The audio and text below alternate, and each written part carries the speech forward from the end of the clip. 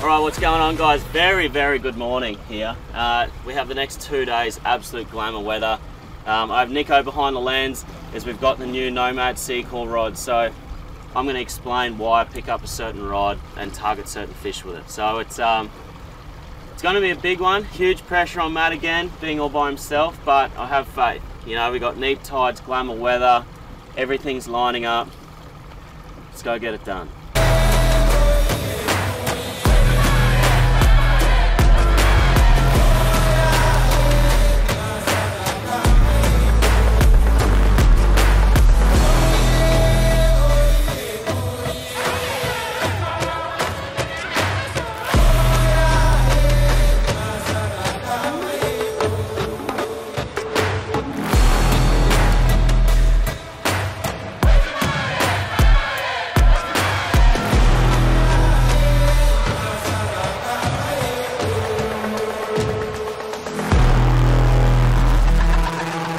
We just pulled up at the first area we're going to be fishing, and first pass through looks great.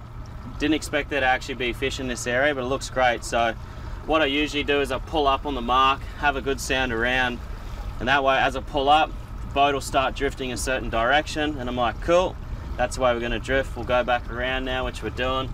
We'll pull up, and always very important, hit reverse, completely stop your boat, do a nice little drift through. So let's see what happens here.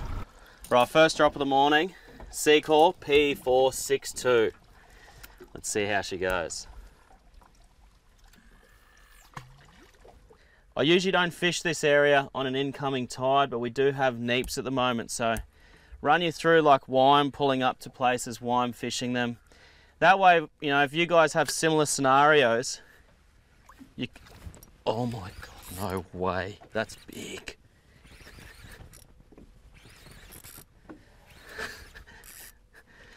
It actually did work. So, I don't think that's an nanny. I think that might be a trout. Basically, what's going on today is we have the smallest neeps, one of the smallest of the year. And these marks that I'm fishing, they're right near a reef, and the reef has an actual channel to it. So what happens is on an incoming tide, it flows north-south straight through the center of the channel, and it stirs up all the water. So this whole area, I'm on the southern side of the reef at the moment. This whole area is actually really good for an outgoing tide. So what happens is you get this like beautiful big influx of fresh water that comes from the south and pushes through, instead of that dirty water that pushes through the reef system and stirs it all up on an incoming. So my theory today was, hey, let's just shoot out there, see what happens, because it's such a small tide on an incoming, it shouldn't stir up the water. And honestly, I haven't seen it this blue in a long time, and that is a very good bar cheek trout. First drop. We could be on here. We could be really on. I'll take that. First drop of the morning. Literally pulled up. It's so quiet. It's insane. Great little bar cheek trout, that one. It's not that little. He's a good fish. Great fish. First fish on the SEACORE. I'll take it too. Felt great. Felt really nice. So really just going to go to work here though, because I want to give you guys an honest opinion at the end, and it's a good start.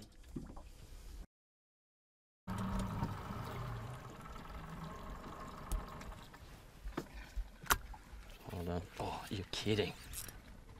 Oh my God. What the? Did you get that? What was happening? I was trying to readjust the boat and the jig was sitting on the bottom. Oh my, slow down, Tiger. Ah, wow.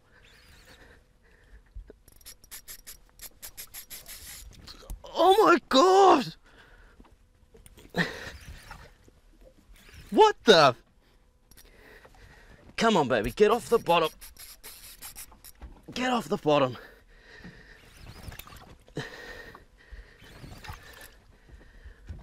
Oh, this is massive.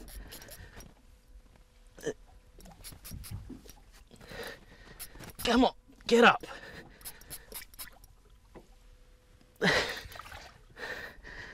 Come on. I've never caught a Chinaman here, so I'm kind of freaking out. Big time, like. I'm really panicking inside. You might not be able to tell, but I'm freaking out.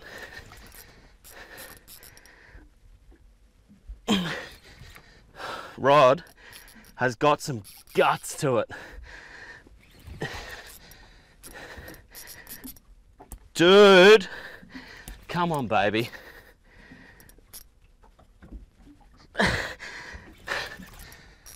Pushing this thing and it's just owning it.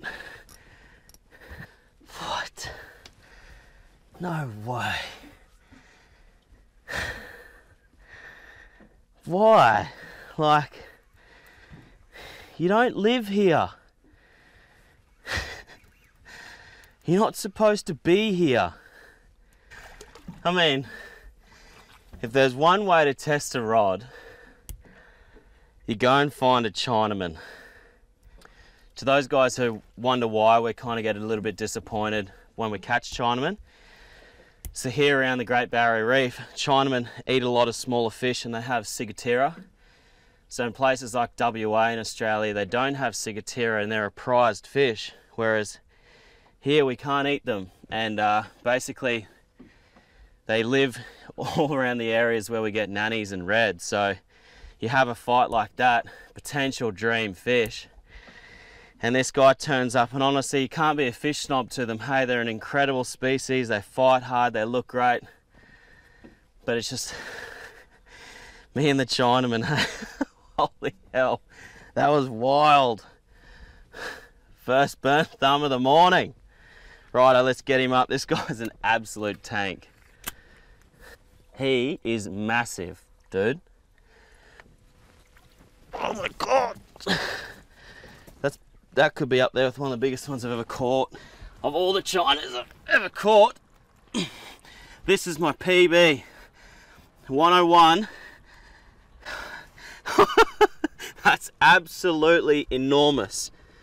One Sea Ranger pinned in the top of the lip. The thing's giant, hey, like, hold on. Don't do it to me, man. You're too heavy for that.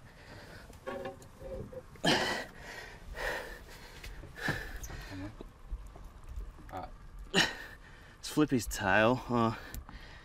All good? Yeah.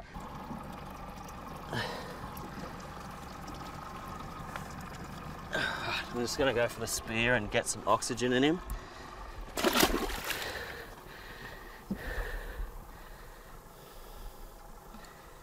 Another really good reason behind why I drift, if you guys look on the left hand side here, these are my normal marks. I've hooked this fish, it's actually pulled the boat across. And we've just come over that, there's a school of nannies, the way they're stacked on top of each other and in a ball. So I know where I'm drifting on the next one. Not that I'm ready for it, but literally just fighting that Chinaman. So he's pulled us across our drift line. Now we're starting to do our normal drift line. We're drifting straight back over the entire school of fish we actually sounded at the start. So like I've talked about before, I've got a 120 on. sending it straight down to him. Hey, just look at it. It's like perfectly vertical, hits the bottom. Come on, give me something good, red. Not that thing again, or his mate. Right, so we're on the same mark. I could actually see on the sounder that the fish were coming up following the jig, just not committing. So I've gone to a 130 squid tracks and I've gone to the 1225 spin. See, sometimes it works, sometimes it doesn't, but before you leave an area, just change it up, see what happens.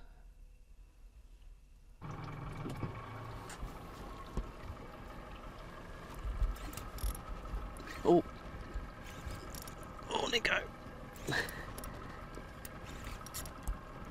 Nico.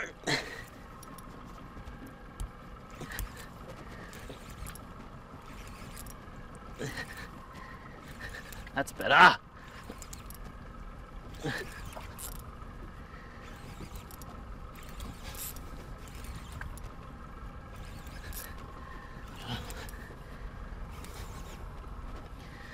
Just trying to adjust me drift again, and it happened. Could be better. This is the right stripe, the stripe we're after. We didn't want that previous stripe. We want this stripe. This is exactly what Matt wanted. Oh, come on, he's still going me to put in the boat. Tell you what, pressure's on and this thing comes in the boat. What a feeling. I ended up same mark there. We saw those fish, mucked around with them for a little while, changed over to a louder jig. If it ain't chartreuse, it's no use, as some would say. But that is just an epic red emperor. You know, we've brought the SEACORE out, we've got the full range, so the idea is come out here, have a jig. We've got a nice trout.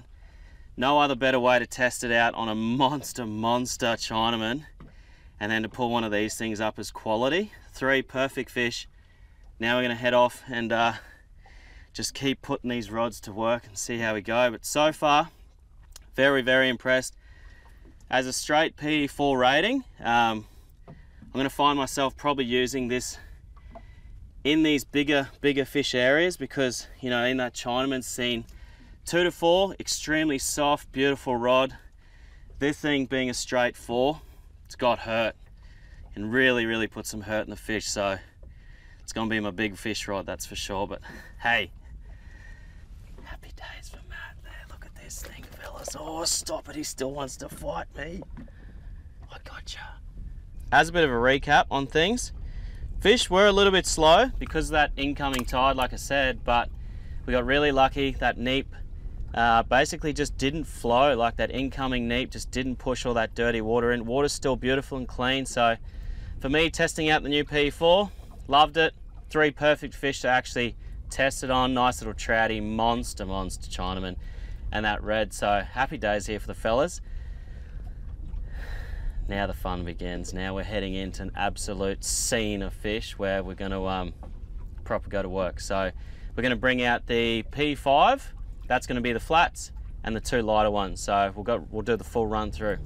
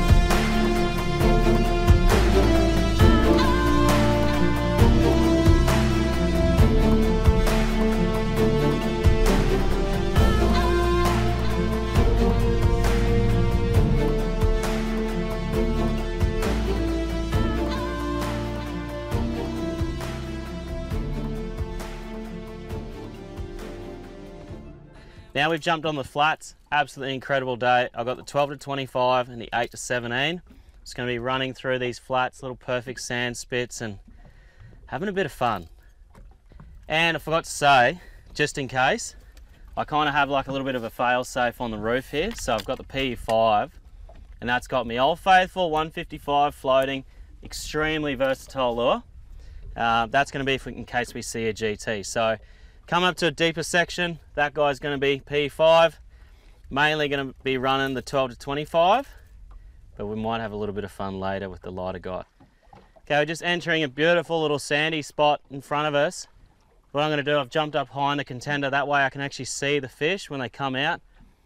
It's funny, you've actually got to be quite selective of the fish that come out. So if you have stripies and red throat, I'll pull it away from them. But the cool thing is if I do have a trout come out, I can see him and watch him, see what he needs to kind of get the bite. A lot of the times I'll just come in and smoke it, but if it's a good fish, you want to be up high and you want to be casting like a subsurface lure. I've got a little 95 Mad Skate on. It's like the perfect little bite-sized treat, this fella. So very sticky little trebles. It is a little bit small, but oh, this has to. But I'm just up here to have fun at the moment. 12 to 25, little inshore flats rod.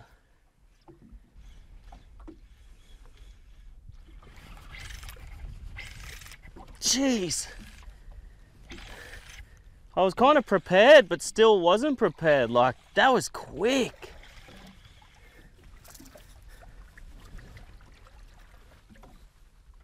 Oh, I don't know how that didn't break, but Long Thomas has bit my line and it's just hanging on by a thread. It's a beautiful little common trout. It's exactly what we wanted to do. Cast along the sand, watch carefully, watch him come out. You just got the upper hand, because if you don't and they get the upper hand, it's no good. You're in big trouble, even with a little fella like this. Okay, this is exactly why, oh my God. Are they they have to be GTs. Oh my God, that one's massive, righto. It's gonna be kind of panic stations if I do hook up.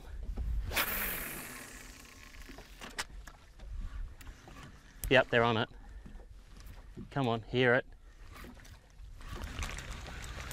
Here he comes.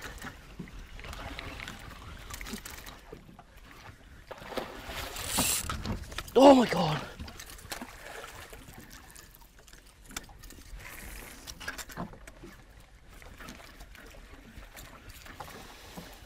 Come on, man.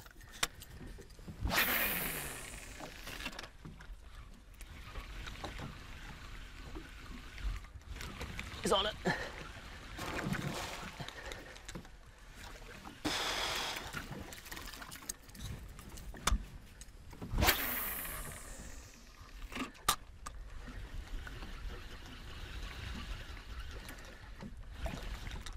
Come on, chase it.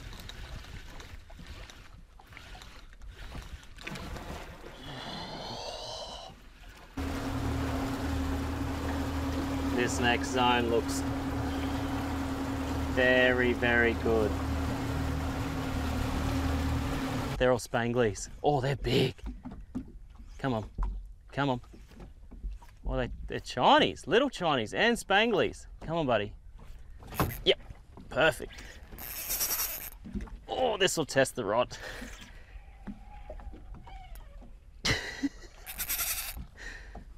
Into him, son. Oh.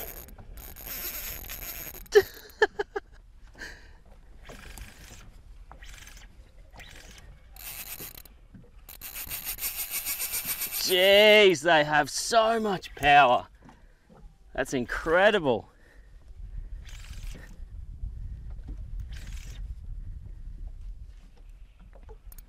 I've got a lot of hurt on this fish too. That's cool.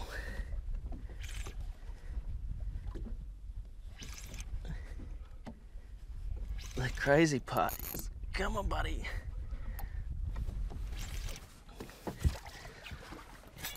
Oh my God, come Come back this way. He's not taking me to the reef. He's being a very good boy. But he's loving the motors.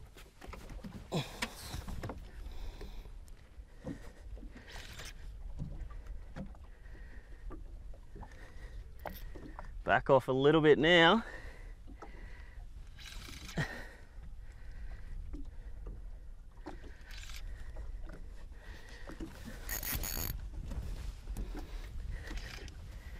Okay, I'm going to go to the door to slide him in.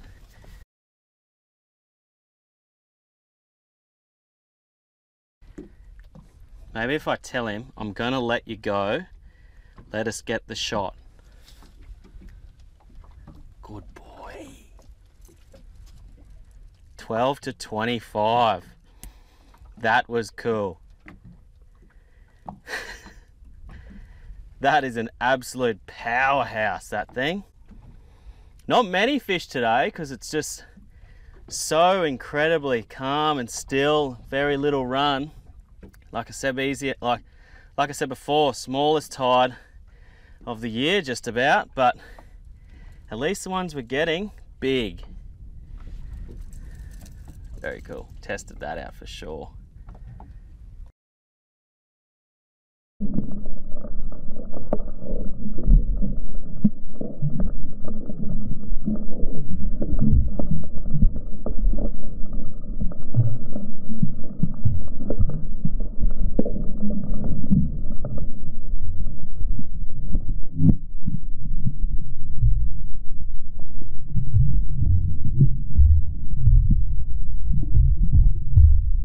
Right in front of me here, you see this massive big thing of sand. And a lot of people, sand's like the most underrated structure on the reef. Hey, I don't know what it is about the fish, but you may not get your coral trout and your hectic reef species there, but there's so many fish that live in amongst the sand. So if you do get a chance, and you are in this kind of area, don't be scared to fire out a couple, because between spanglies, like red bass, Chinaman, a lot of fish call the sand home. I'd love to know what they actually eat in there, but yeah, it's incredible how many fish it looks absolutely like desert, and then fish just comes out of nowhere and eats it. He knows where his home is. Ah, got him. Number 2, XL Spangle. That's it for the 12 to 25. If there's a way to test it out, you go to the flats, you cast a mad scad, get a spangle. These things pull so incredibly hard. So that's it for us. We've got a big blue hole that's maybe 1 kilometre away. We're going to idle in there. I'm going to send the drone up first, hopefully show you guys some really cool footage of a big GT that we're going to hook and land. I'm just manifesting it. It's happening right now. See ya, buddy. You did me proud.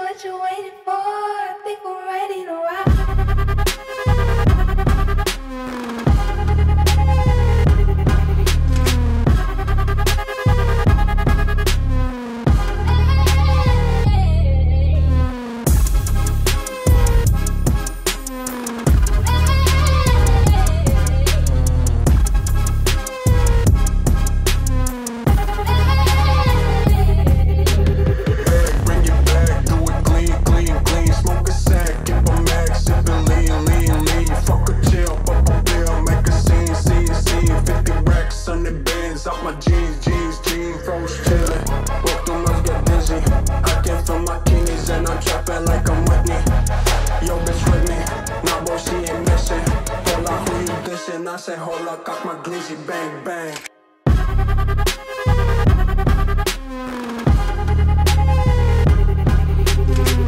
I say, hold up, got my glizzy, bang, bang.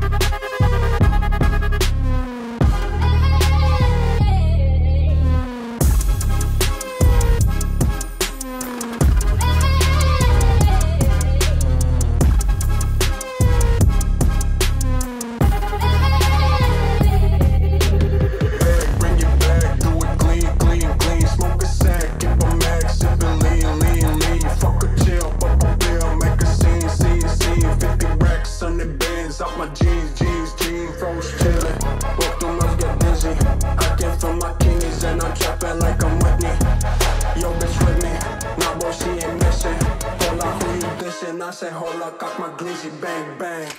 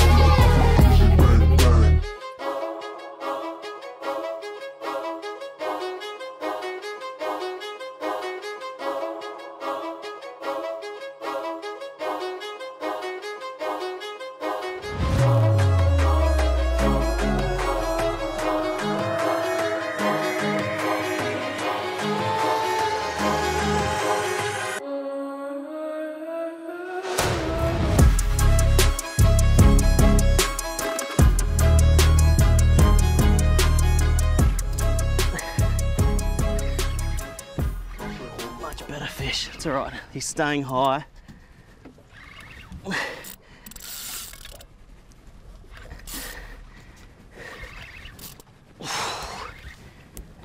Great fish.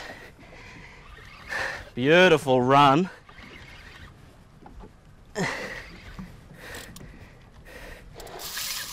Yeah, good fish.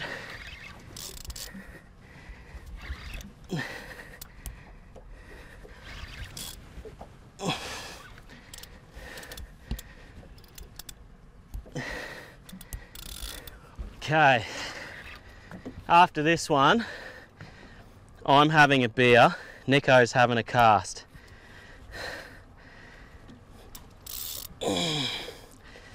Look at his mate.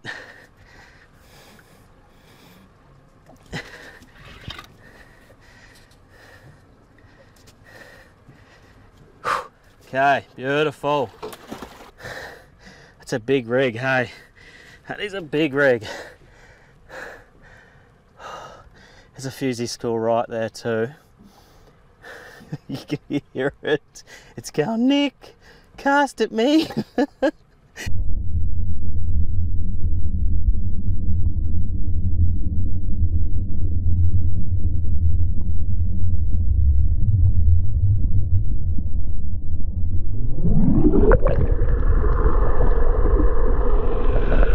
So in amongst all this chaos, we've picked up the 30 to 50 pound.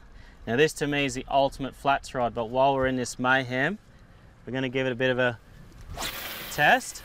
It's going to walk the dog through these fusees and see if there's any monsters that lurk. Oh. Oh. That's a good one. I think he's going to boogie. It's got to get that little hook in there. That's a good fish.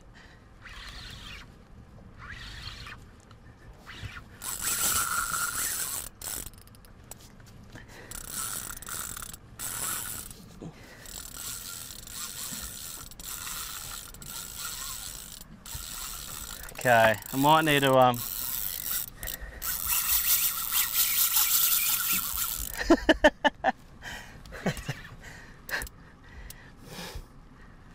in amongst the chaos, of course, I teased him and teased him.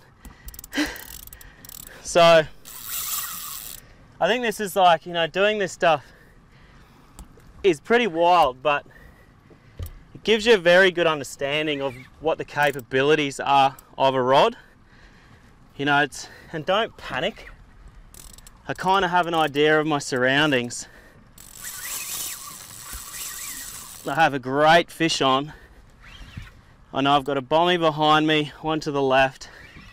I've got current line in front of me, so it means there's one that way somewhere in the sunlight. But just going to take our time. If I had someone driving, I'd ask them to just drive on top of the fish and get a good line angle. But for now, the Rodney is doing a great job. Happy with that. Has a 30 to 50 pound rod. That is absolutely perfect. He's got a very nice home, that's for sure.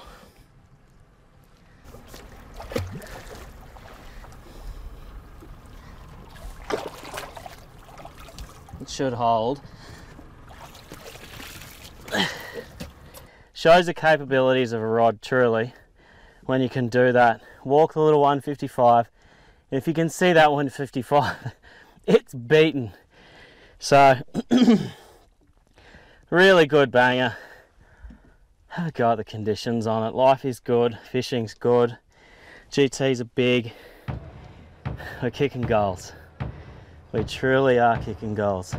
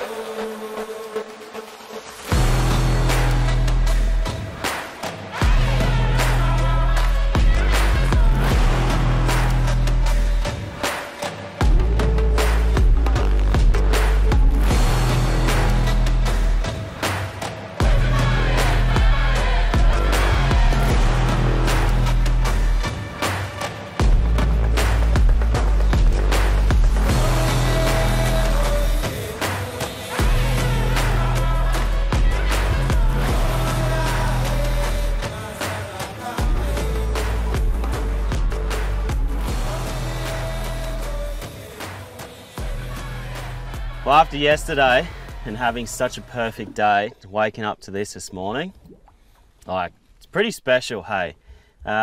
Bit of a game plan this morning, so we woke up super early because we have a 25 knot incoming southerly and it's about to pump. Like, Looks beautiful now. It's very, very deceiving. We have a change of tide around midday, and something you guys should kind of keep in mind, around that change of tide is when that wind will generally hit. So I think we're sitting at about 6:30, 7 o'clock now, so we've got maybe 3 hours of fishing, and then we're going to burst home before this southerly hits, which I reckon should be at about 12 o'clock.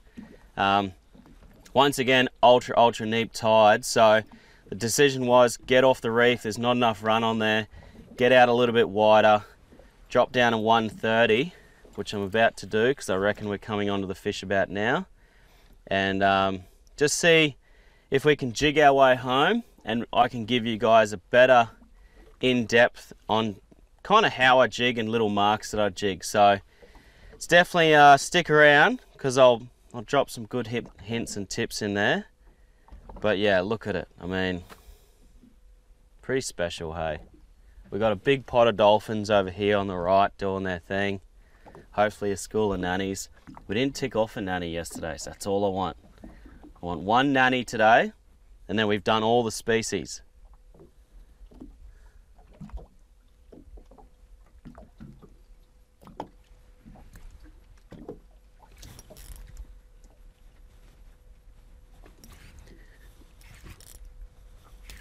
That was a good bite. That was a great bite.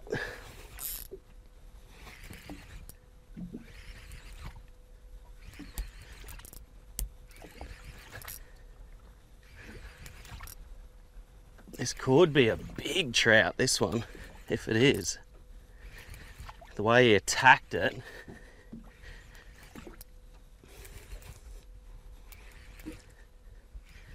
Nothing better, hey, than you're kind of like, oh, I wonder if they're gonna eat. Wonder if they're gonna eat, and then you lift and just goes whack. Hey, jellyfish. Oh, he's done it. He has absolutely done it. That's a beautiful, beautiful trout. Colors on him. Lit up. Guys, that is a perfect way to get things going. Big bar cheek trout. Changed it up a little bit, just changed the size of the squid tracks. Went to a 150, and the color, a bit more subtle, a bit more natural. Still fishing around a similar area. We moved a little bit to get away from those trevally. And it's hard, like, you know, you can't leave fish to find fish, but when you have target species, you kind of need to. You just need to bite the bullet sometimes, and instantly it's paid off, which is an epic feeling, hey? So,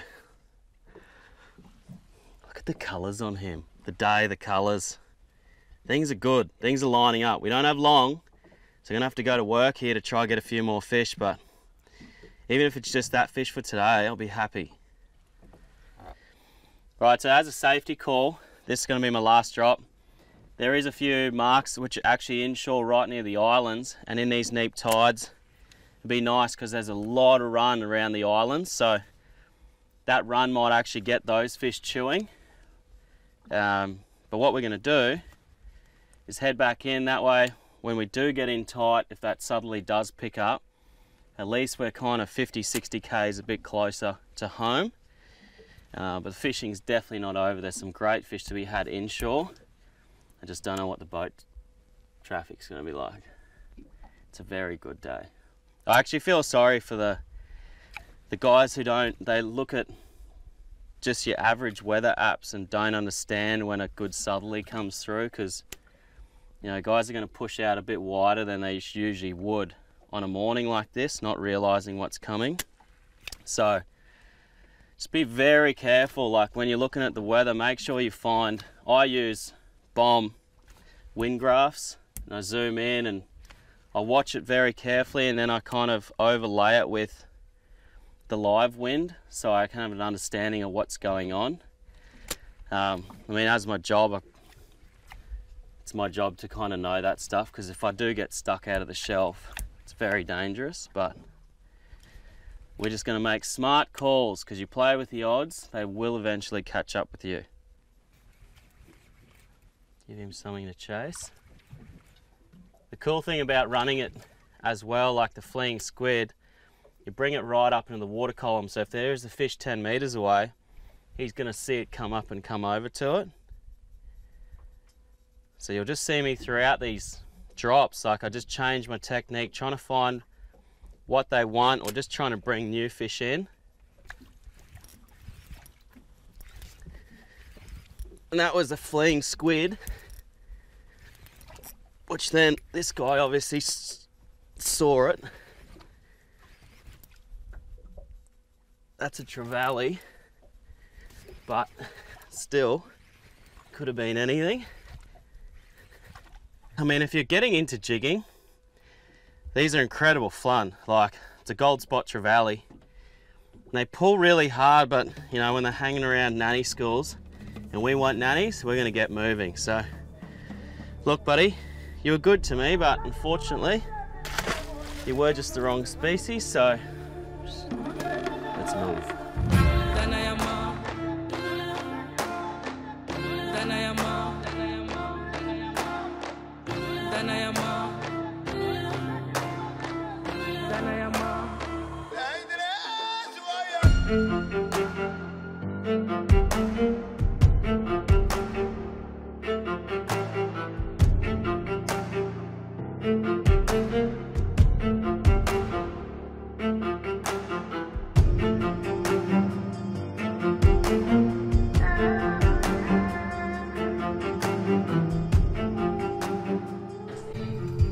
Well, just like that, we're at home.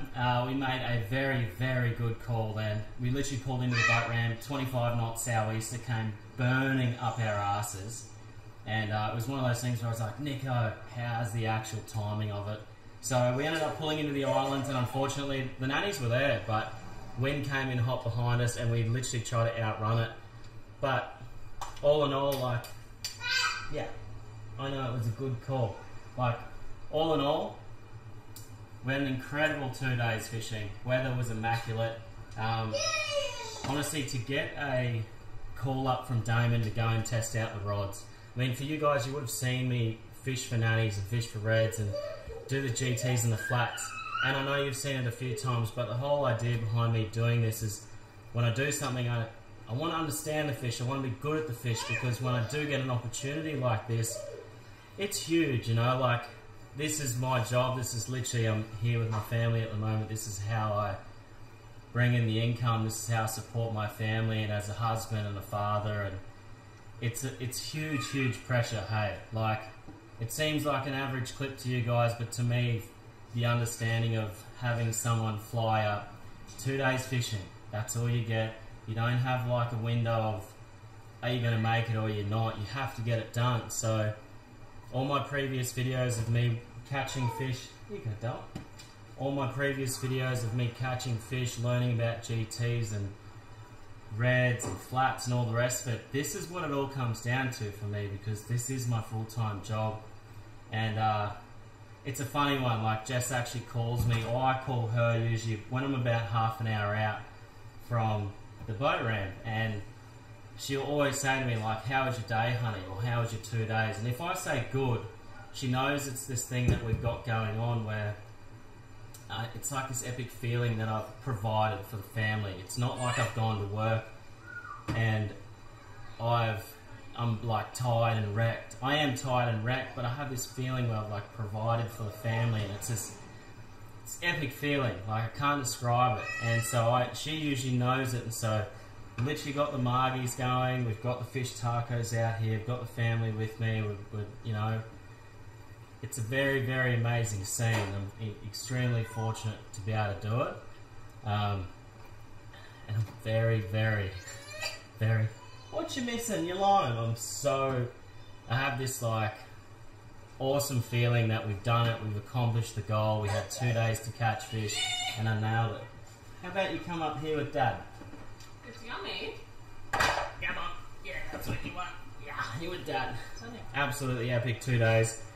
We've actually got a few beers lined up this afternoon as well, hence the margies as a start. We're going to go catch up with Brooksy and the boys, have a couple of beers. It is Friday afternoon in Early Beach, you know. This calls for one thing. So, we're going to do this. We're going to finish off Taco's clean up here.